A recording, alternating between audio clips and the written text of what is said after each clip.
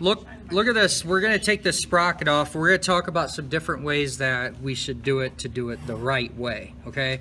But before you start yanking parts off, inspection's a big deal. So when I look at this here, I can see this is, you know, the locking washer is locked over securing the nut so it wasn't going to fall off, right? Makes sense? Watch this.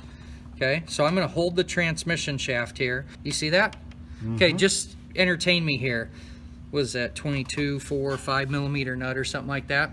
What do you think that's torqued to? Steel shaft, steel nut. 60, 70. I bet it's even more. I bet it's in the 80s, 90s, something in that range or whatnot. Is this counter shaft one? It has that thing wiggling.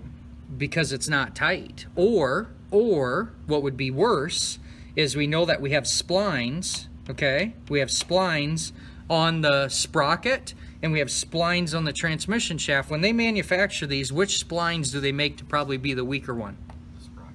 The sprocket, because that should be the consumable. So here's the thing, if you look at this, these teeth are kind of starting to curl forward. You can see that a little bit. That's a good indication that the sprocket's starting to wear. But that thing doesn't look horrible, right? But if you keep riding on this, think every time I accelerate and deaccelerate, what's that doing to the splines of the transmission shaft? Guys, here's the thing. This is why we have chain drive vehicles. We can't think about this like a car where we're just like, oh, just let it go or whatnot. You know, anytime you have something that's chain driven, ATV, I don't care if you're working on a conveyor belt, this is the kind of stuff you want to look. With the chains attached on this, are you able to check that? No. No. So do you see where stuff could be kind of taken for granted? It would hide itself. You wouldn't even know this. I'm going to tell you a little story here to kind of wrap this up. On my personal bike, on my Triumph Tiger, looking on eBay and trying to find used parts, I kept seeing crankshafts. And I was like, God dang, like, well, sure, a lot of crankshafts or whatnot. I'd see different things or whatnot. And then all of a sudden I read a forum where the flywheel was like breaking off. And I don't know if it was my year, but it was enough to where I was like, the flywheels are breaking off. I really like my bike, so I thought I'm gonna go on eBay and, you know, start picking up some of those crankshafts is what I thought, you know, so someday when I need one, I'll have a nice low mileage one for when mine breaks off, right? Pretty stupid worrying about it that far ahead, but I like the bike. So the thing is, I own my bike, and all of a sudden my bike starts to get the knock, and it sounds like a rod knocking, and all I could picture is that crankshaft, like, oh no, I must be getting that point. And I thought, okay, I'm just gonna start tearing it down, and my plan was just to go ahead and take the covers off and check for play or whatnot. Anyway, for whatever reason, I was doing some maintenance, and I go to pull this cover off and just check things out, and I could take my sprocket, and this nut, even with the lock tab on it, was rolled over, and I could take the nut and sit and wiggle it back and forth. It had lost its tension somehow, and I was like, what the heck? But I wasn't the last person to put it on, so I did the whole last person's the problem, you know, they didn't do it. I kid you not, within 2 years, this bike I've had for a long time, I started to get that same knock, and I would take off, and especially with a passenger, when I would take off, it almost felt like the chain was wanting to hop. I'd get a clunk, and then as soon as I was rolling, you wouldn't hear it anymore, but always from that first takeoff, I'm getting that clunk right away. I thought, no, kid you not, there's a video somewhere out there on my channel or something. I pulled that cover off, you know, grabbed it, it had come loose. I staked it, I torqued it correctly, and it had worked itself loose. I kid you not, I just unstaked it, torqued it back, it accepted full torque wrench clicked, problem went away. I'm getting ready to do some major service on that bike again this year. It's only been a year, but I'm going to be really anxious to look at that. Interesting thing, I went and did another Tiger of a different year, but pretty much the same motor and everything else. And on that customer's bike, his sprocket was loose too. So it made me start to think, is this more common than we really think? So now, Penny, when I see this bandit here and this is happening, I'm not so shocked. I think that it's just that we overlook it more, you know? And I think how many chain and sprockets I've ever changed and I didn't check it. You know, you want to be thinking about as you work on your craftsmanship to consider, you know, looking at the integrity. If I pull that sprocket off and the splines are really crappy, I know that the splines on the transmission shaft could be an issue too. So there's the story of checking it. Now we got to think about how to take it off correctly. We need to unstake any of this washer that's on here. And then what tool do we probably grab to take that nut off?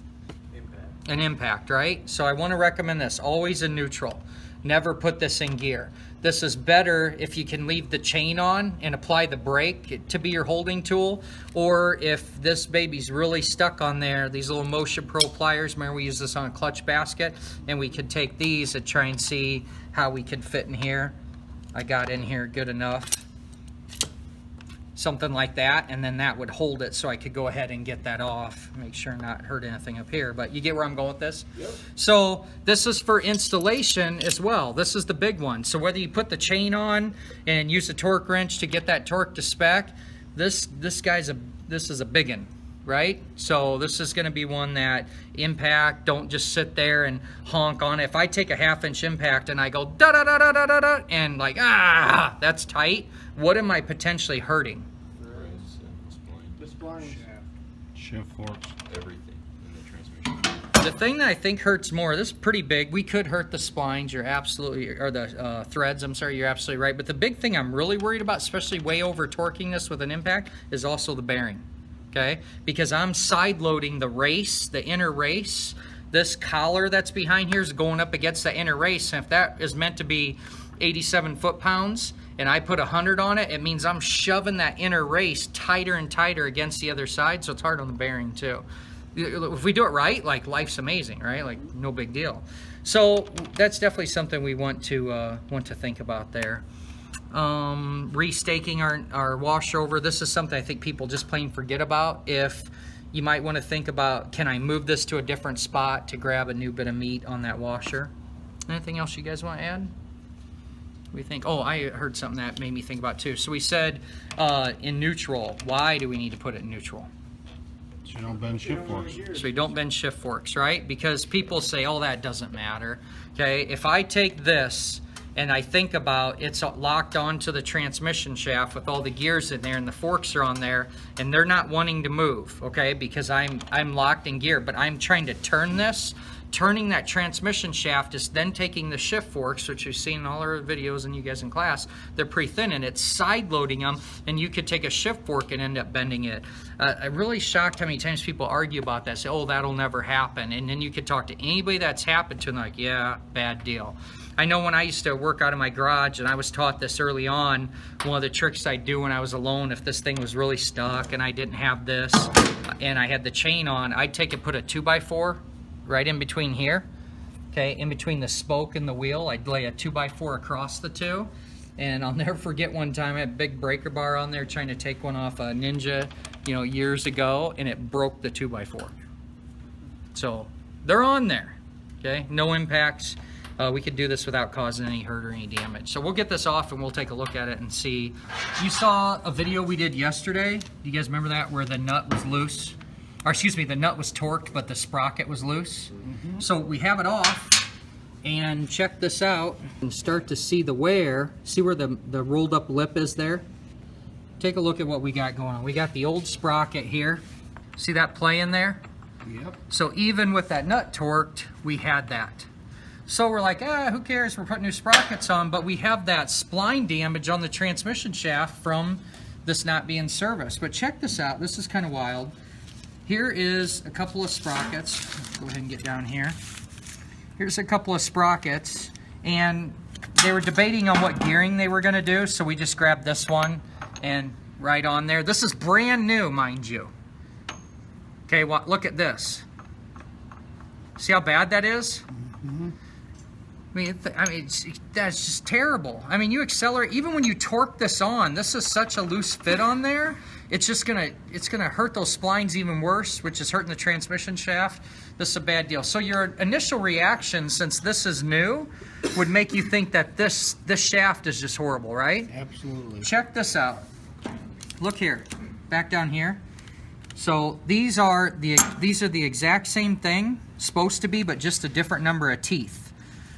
This one here, okay, we got kind of actually force it on there. Can you get in there and actually show on the spline here how much wider? Like if you look at the spline of the transmission shaft and the sprocket. Mm-hmm. Okay, I'm gonna put the other one back on. Okay, go to this one. Do you see? Not OEM. This is Suzuki? Yeah. OEM Suzuki. Boy, you'd think it'd be hard to beat OEM Suzuki, right?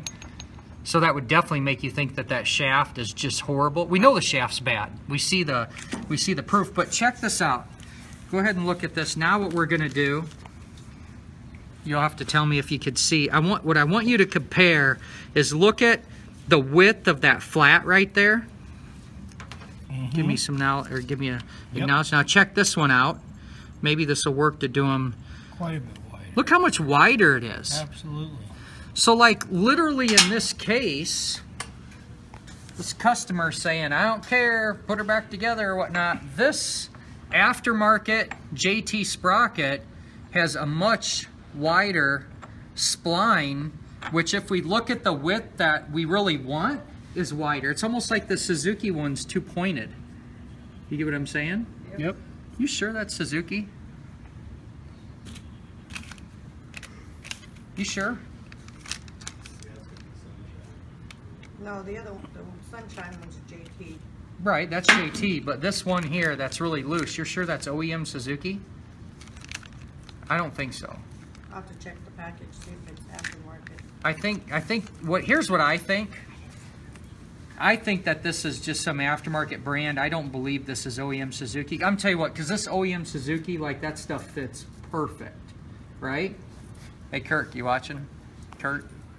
Not Kurt. Kurt? Your Suzuki stuff fits pretty tight, right? All right, this JT, is that pretty impressive? Mm-hmm. Yes. The wide spline, this, that. What are we trying to really say? What's the whole point of what we're doing right now? Real estate. Yeah. Inspect your parts. You can get brand new parts that aren't going to fit very well, right? Yeah. So here's the other thing. Do we just put this on dry? No. No. Anytime we're dealing with splines, what's the recommended grease? Or lubricant, I should say. Molly. Molly. Remember we talked about in the shaft drives that we put Molly on spline surfaces, but we'll check our manual. So we're going to Molly that up. The other thing I want you to notice here is, you remember how there was damage back here? If we look at those splines, if we look here, we have a spot where it's supposed to be exposed. The sprocket needs to go all the way back against the spacer, so we torque it and take up that whole gap, right? Mm-hmm. So I'm not going to do it yet because we want to actually spline this. But do you see how we've got to overcome some damage to get that on? Yep. But it's going to make it tight, okay? Just for purposes of educating you guys. See, the last brand was a JT. So our replacement JT is going to be the same exact one. Do you see how proud this is? Yep. Yes. Okay, the reason that's so proud is so that you can put your new lock washer we're going to get. You can see where this one, do you see where it actually rolled over? Yep. And then when we put the nut on, it's still a little bit proud, and something to think about. It's why you can't go to Baumgart's or something. Do you see where that's machined? Yep. So that machined area is for that little proud spot of that shaft to be able to come into, so that I can actually get this surface to clamp against here, to clamp against that spacer to suck up the bearing and make the whole assembly tight. Mm-hmm. That's a lot of things to look at. You get what I'm saying? That's a lot of things to look at. It'd be so easy. Would you guys say that, like chain and sprockets, you're sitting there going, oh, I'm just going to take it for granted, you know, like, you know, just slap them on there kind of thing? Here's where I'm at. Yesterday, and I saw this damage on here. We know our customer's not going to pull the motor, split the cases, put the shaft on here. They're not broken off. It's damaged. What are we going to do on the work order? Note it. We're going to note it. And you know what? I bet there's a million people out there that would love to just tear me up right now, just like, oh, replace that. You know, that needs done. You guys know you're going to shops, you're going to workplaces where people are saying, hey, we're going to move forward on this. Ideally, we would love to put a new one in there, right? In Right? a perfect world. In a perfect world, that's what we want to do. That's what we recommend. But anyway, we're being realistic here. This is what's going to happen. With this one here, I think this is like a quote-unquote, I'm not going to attach a brand to it, but I'm going to say this is a generic. This sprocket, here, let's talk about this. Talk about the parts department. Okay, this sprocket was probably, you know, $10.95, right? This one, the JT one, what are these front sprockets? 20, 30 bucks, something like that? You know what I mean? Like $11.50. for the JT? You betcha. $11.50. So this was like 38 cents. The whole, I got a chain. Both sprockets and a chain was $175. I want to focus on these. Okay. Here's that whole quality thing. You know, when you guys, sometimes you're sitting there and you're thinking, geez, God, why is one so much more than another?